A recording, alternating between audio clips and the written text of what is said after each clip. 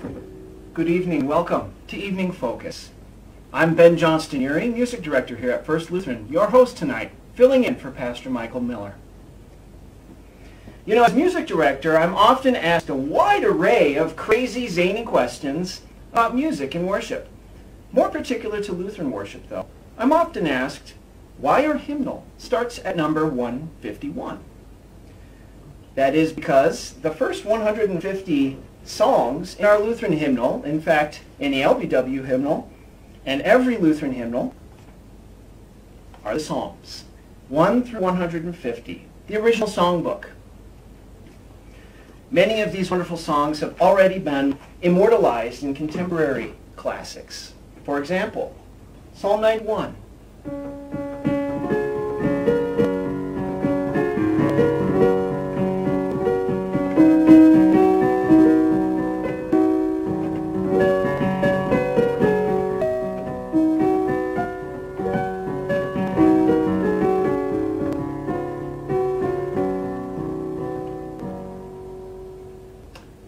A Mighty Fortress, Psalm 46.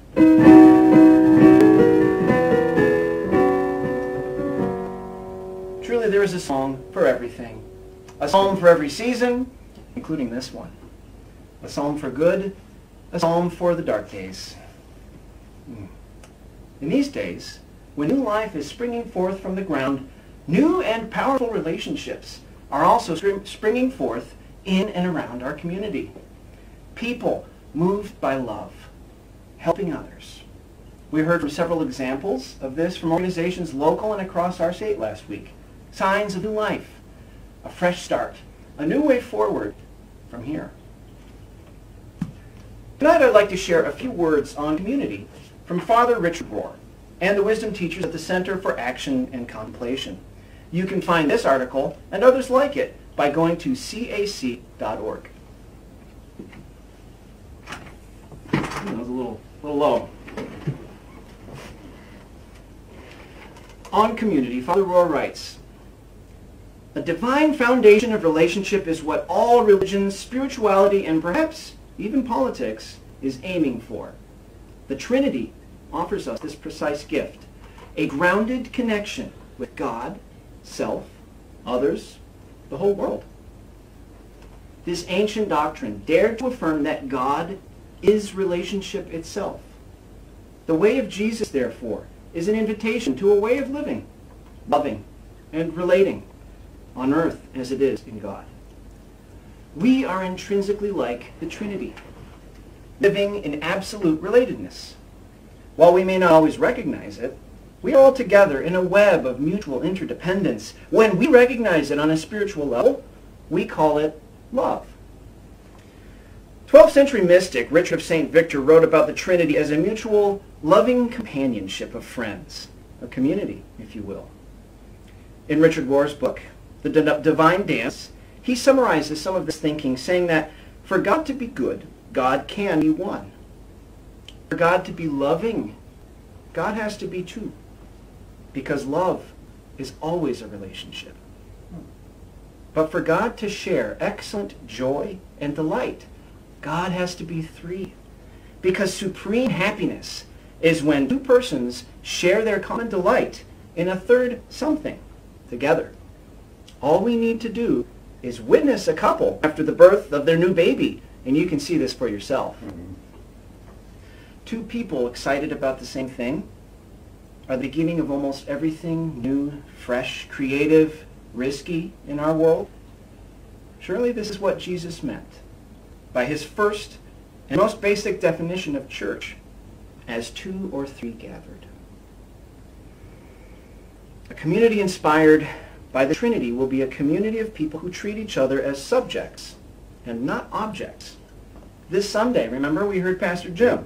He shared an example using the words from Psalm 23. When things are going well, God is just an object to this psalmist, something he talks about, something abstract. He makes me lie down in green pastures. He leads me beside still waters. He restores my soul. You know, God exists somewhere out there, distant, removed from us. But when life closes in, when it brings trouble and uncertainty, when fears crowd around, note how the psalmist begins to talk. Even though I walk through the valley of the shadow of death, I fear no evil, for thou art with me.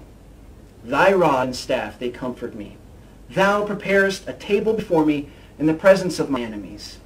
Note how the relationship shifts from an impersonal I and it to a more personal I, thou, you and me. People of First Lutheran and beyond, from God's perspective, you are always known and always loved. God and the human person must know one another, center to center, subject to subject, never subject to object. This is why there is no seeking power over in the Trinity, but only power with, a giving away, a sharing, a letting go, and thus an infinity of trust and mutuality. This has the power to change everything. Relationships, marriages, culture, international dialogue, everything. If we believe in a Trinitarian God, then we must hold fast to the truth that God is community, a completely loving, mutually self-giving, endlessly generative relationship between equal partners. We are included in that community, and so is everyone else. Amen. Amen.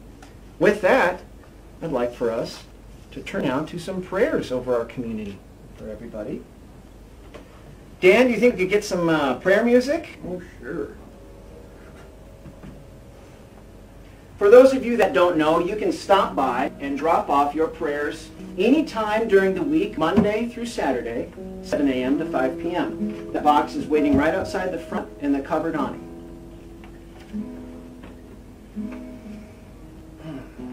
Today we'd like to offer up our prayers together as a community. In this time of COVID-19, Lord, we pray. When we aren't sure, God, help us be calm. When information comes from all sides, correct and not, help us to discern. When fear makes it hard to breathe, and anxiety seems to be the order of the day, slow us down, God. Help us to reach out with our hearts when we can't touch with our hands.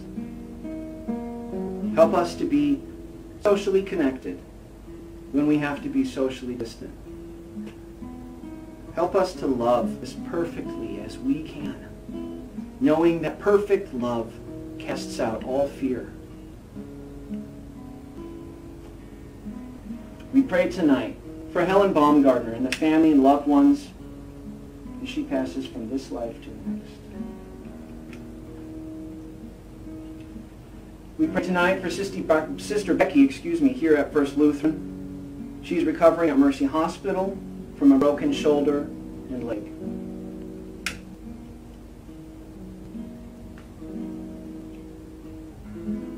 For the doctors and the nurses, we pray.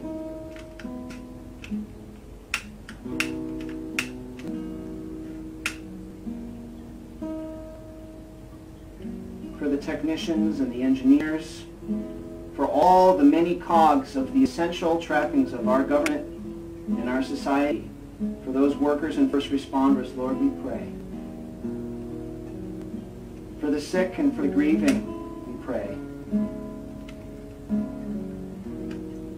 For all those who are affected, we pray, Lord.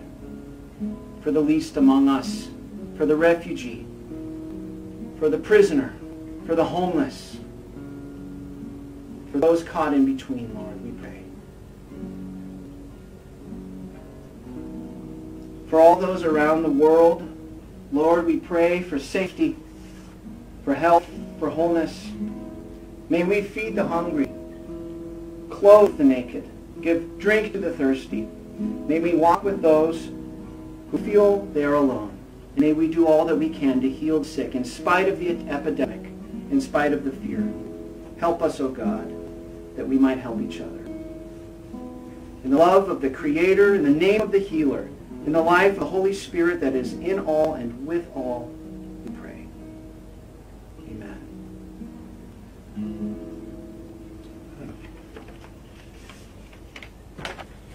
So for tonight's program, we have some special guests, actually a couple with a new baby that have so much joy to share. But unfortunately, they can't share it at 7 o'clock because that's a little late for some members of their household. You may know Sarah Lee from the First Lutheran Symphony, where she plays the bassoon, or as a member here, a visitor here at First Lutheran, along with her family. So we're going to get to know them a little bit tonight.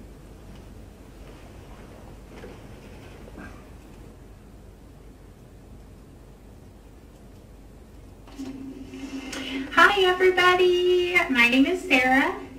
My name is Tom. And we're Tom and Sarah Lee, and we are recording our video ahead of time because of this little milk monster, as we call her. Her name is Winter. We call her Winnie. And unfortunately, when you guys record or do the video for the evening time, she is somewhere in the process of going to bed or crying or eating or bathing or something like that. So we decided to record ahead of time. We also have one other friend here who is an important part of the family. She's our really grumpy puppy named, well, her name is London. We call her Lundy. When we rescued her, she was 11, and we had to pull out all of her teeth except for 3. So we decided London was too fancy a name for her, and she now is lovingly called Lundy. Her life is really hard, if you can't tell from that big fat yawn. She also is, a lot of people have been hashtagging quarantine hair, which maybe all of us are rocking here, including Lundy. I think Tom's going to have to take a number 4 to Lundy pretty soon, so maybe we'll have to do an update of her buzz cut. But anyways, we have been with the church. We hopefully are in a limited time here. I've been at the church for about a year and a half. Oh no, you're okay, sweetie. And I really love the community. I'm thinking maybe we could talk about our favorite things in Janesville. We really love, probably first and foremost, the community. I had a really difficult pregnancy and was so grateful for the way everyone came around me. And really supported both of us through that time, and Forest Mills and everything, and I love being a part of the church, of course. We also love the Ice Age Trail. We both like to run, and have really enjoyed exploring parts of Janesville through that. The last thing I thought we could talk about is how I know other people have talked a little bit about how they're showing God's love during this really weird and hard time. So actually, we're here because Tom works at the hospital. You want to say what you do? So I'm an orthopedic surgeon specializing in trauma and joint replacements. Yeah, which is why we're in Janesville, and we feel like, because now she's eating my finger. I told you she's a milk monster. Oh, Lundy can go. That's her. Oh, she's a milk monster. She's trying to eat everything. I promise we're feeding her all the time.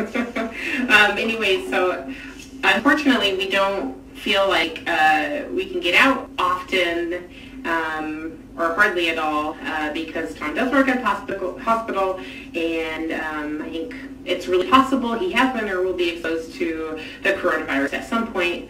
And so I think one of the best ways we can show God's love is beyond, obviously donating money and making sure people in our community have enough to eat, is to stay inside and stay away from other people, which has been very hard, of course, but we're trying to enjoy the time here with Winnie and our family at home. The next thing I thought might be kind of fun is, so Tom's a doctor at the hospital, and as many of you probably know, I play bassoon, and so I actually already recorded something that I thought might be fun to hear of me playing bassoon.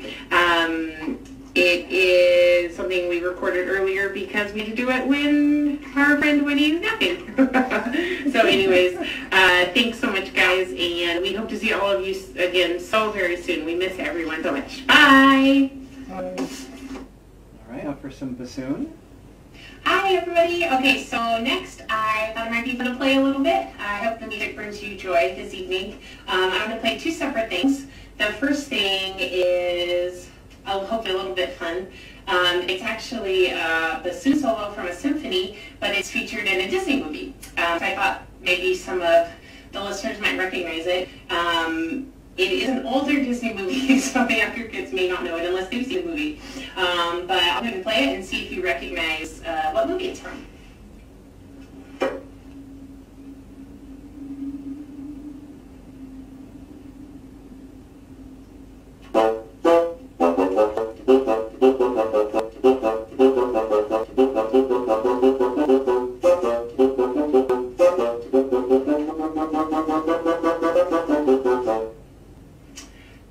Okay, we're going to pause it real quick. Does anybody know what that is? Mike, Dan, do you guys know what Disney movie she's talking about? Fantasia? Yeah, very good. So for all of you listeners out there, if you guessed Fantasia, you would be correct. Let's continue. So that's it. That's a part of it. It is actually in the movie Fantasia, the old one, not the newer one. That was from like 2000. This is in the older one. And it takes place when Mickey Mouse is dancing with the buckets and the brooms and everything's going crazy, the moths and everything's going crazy. And the symphony that it's taken from is called The Sorcerer's Apprentice, which makes sense for the movie. And is written by a French guy named Dupas. But super bassoony. A lot of people know that from the bassoon repertoire. But I did want to play one more thing. This is, I thought it'd be fun to play something lyrical, pretty and lyrical. I decided to assume not as many people know, although all of you guys at church probably do a little bit more because I get to play from time to time. But anyways, so this is an etude, which is what people use just for like practice time. It was written by a guy named Milday, a German composer, but he actually wrote it for the students to practice, but the students ended up enjoying them so much that we have to perform them because they're really beautiful and really lyrical. So this is his third etude, concert piece, and it is in the key B flat, and I hope you enjoy it.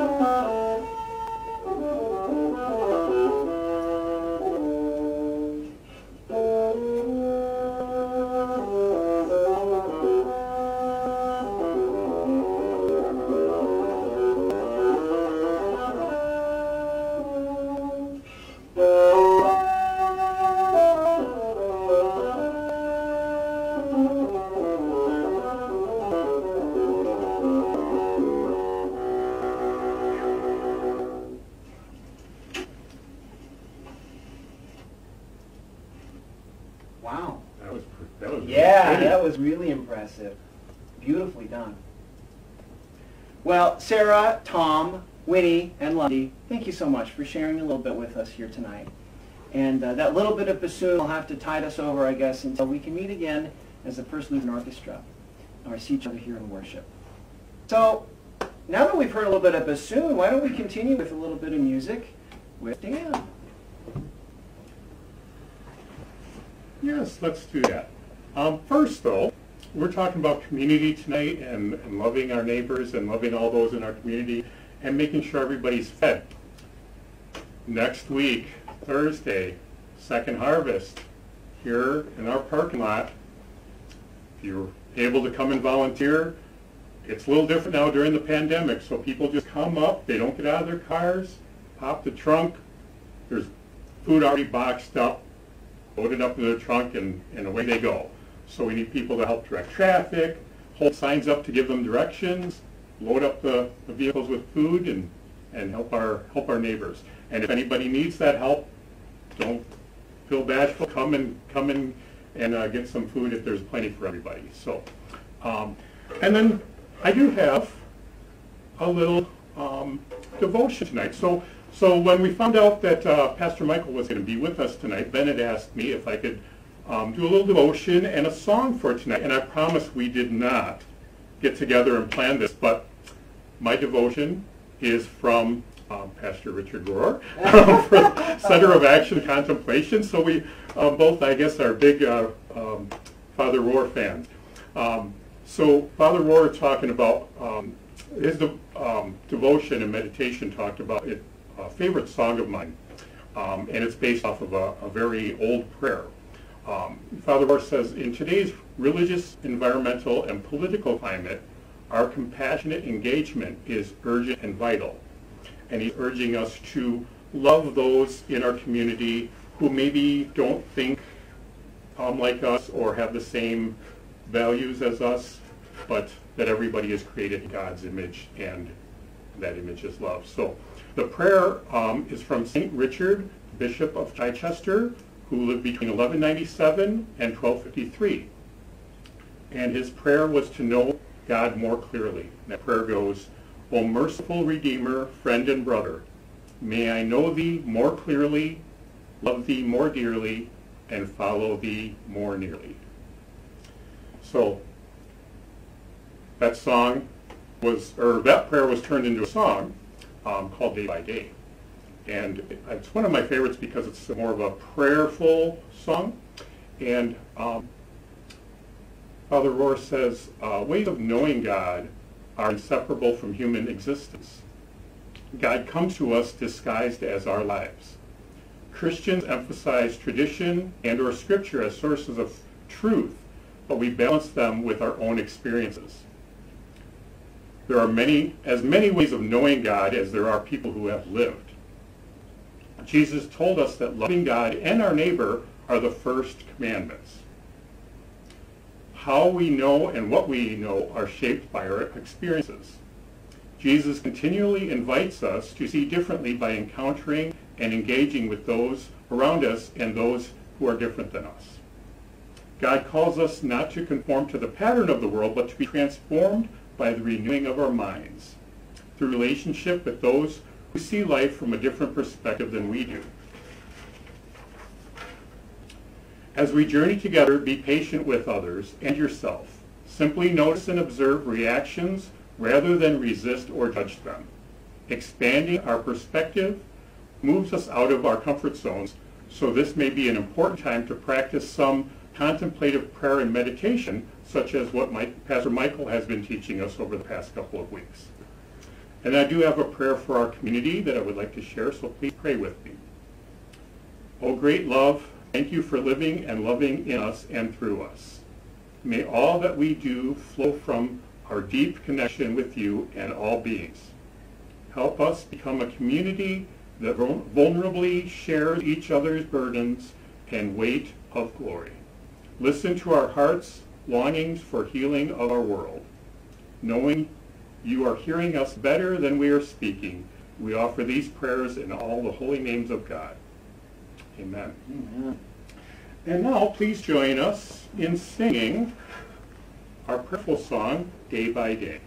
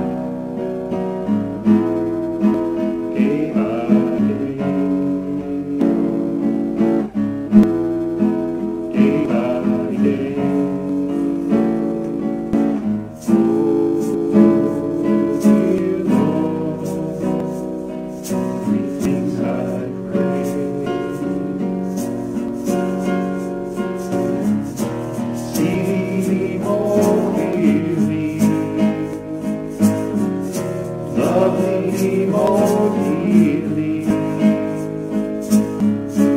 follow thee more nearly,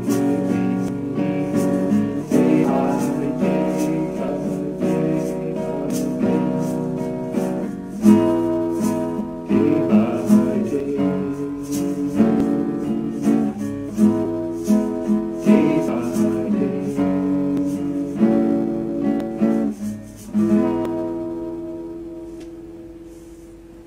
Well, thank you everybody for joining with us tonight. And you know, Evening Focus just wouldn't be the same if we didn't end it with Pastor Michael. So I turn it over to Pastor Michael.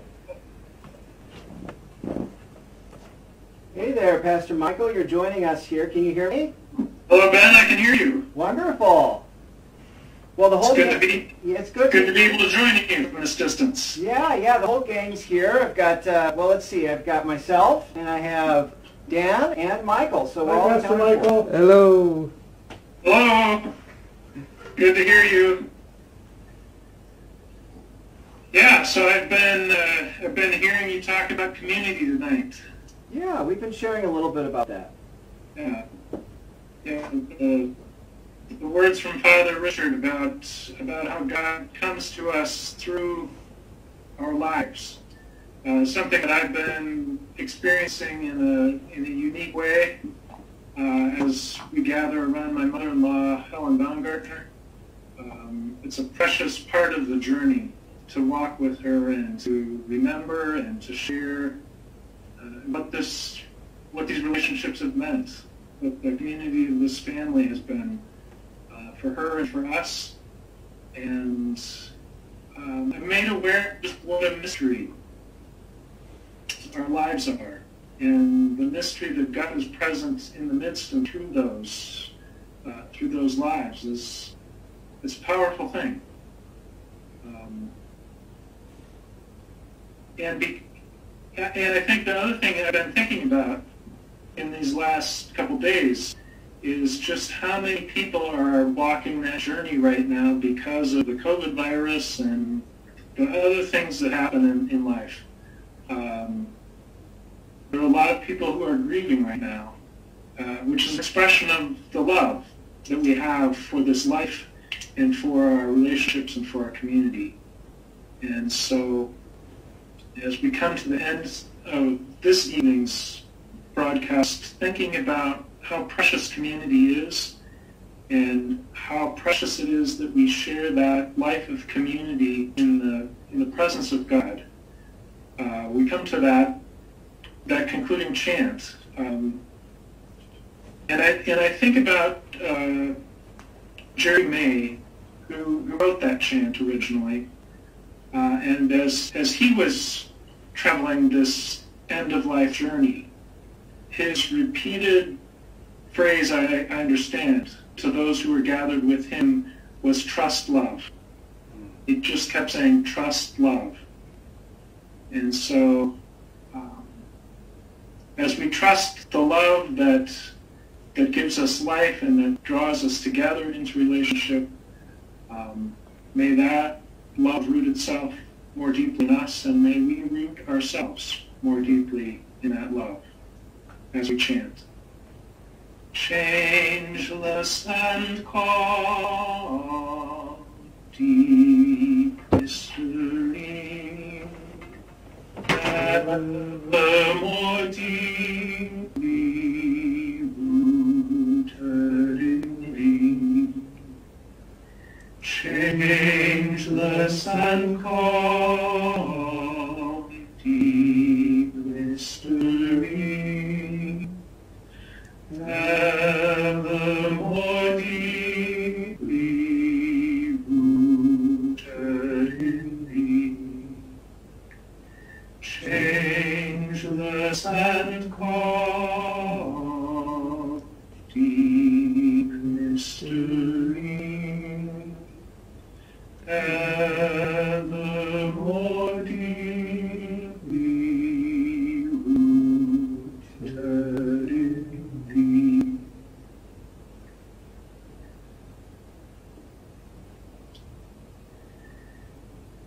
I want to encourage all of you to trust in that love, and I thank you for your love and your continued prayers for me and for my family. And we continue the journey together, joined in that prayer and in that common love. Have a good night now. Right, Pastor Good night, Michael. Pastor. Thank you. Good night. Good to be with you.